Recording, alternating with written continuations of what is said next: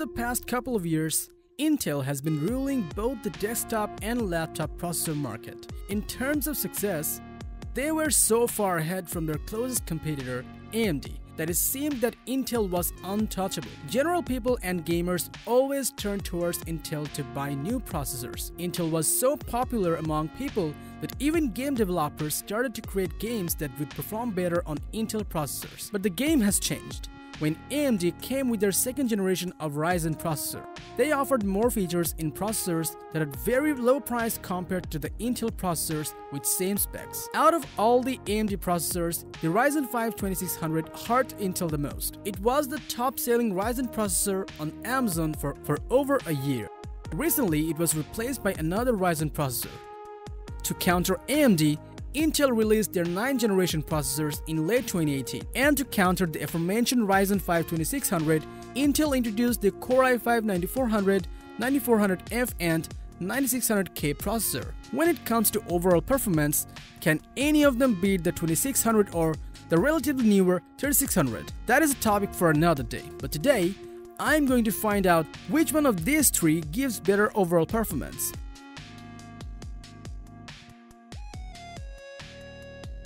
Many of you are often confused when you go to buy an Intel processor and see a random letter at the end of the game. The 9400, 9400F and 9600K are the 9th generation Core i5 processor. But what's the difference between them? The 9400 is a common Intel processor with UHD 630 graphics, and the 9400F comes without integrated graphics. Do you see the difference? The Intel processors with F in the name means that it does not come with integrated graphics card. In case of 9600K, it is a processor that comes with overclockable features so that you can overclock it to get the maximum output. In case of letters, Intel does not stop here. There are many versions of the same processor that comes with a different name, but we will talk about them in the future. Let's get back to the topic at hand. There isn't much to differentiate between the 9400 and the 9400F except for the integrated graphics part.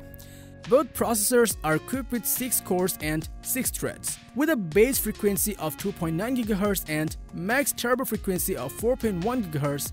The 9400 and 9400F are almost inseparable in terms of specs. The thing that separates them is the price. The 9400F is priced at $145 and the 9400 is priced at around $190. On paper, the 9400F is a great deal for gamers when compared to the 9400 because they can save $45 on processor and use that on a graphics card. But for those who are looking for a basic computing, the 9400 will attract more consumers. Even though the 9600K is also a hexa-core processor, but it will give you a completely different experience than other two.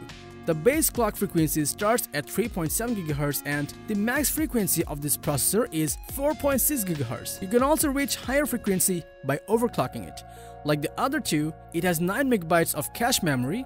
It can be used for gaming and editing purposes. Let's get to the benchmark. I use the Asus H370 Pro gaming motherboard, 16 GB of RAM and GT1060 graphics card with all processors. On the Cinebench R20, the 9600K scored 15% better than the 9400 and F on single core and multi-core. The 9400 comes second by beating the 9400F on the both performance. We tested and counted the average FPS at 1080p, 1440p and 4K gaming, and surprisingly, the performance remained the same for all three of them. This speaks a lot about how great the 9400F is. Its price is significantly lower than the other two, but it was still able to give the same output as the 9400 and 9600K.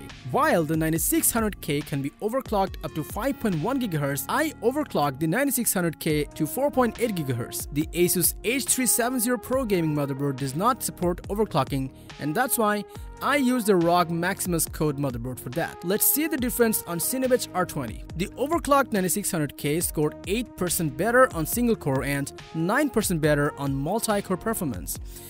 As it can be overclocked to 5.1 GHz, there are still room for improvement. This feature can be helpful for video editors because with it, you will be able to get more. Let's get to the results. In case of performance, the 9600K is the undisputed king of the 9th generation Core i5 processors. But if you are short on money and thinking of buying either 9400 or 9400F, then I would recommend you get the 9400F if you already have a dedicated GPU. You can get the 9400 if you are planning on buying a GPU later. So that's it for today. I hope that I was able to help you choose which processor you should get. If you liked this video and found it helpful, then please give it a like and subscribe to our channel.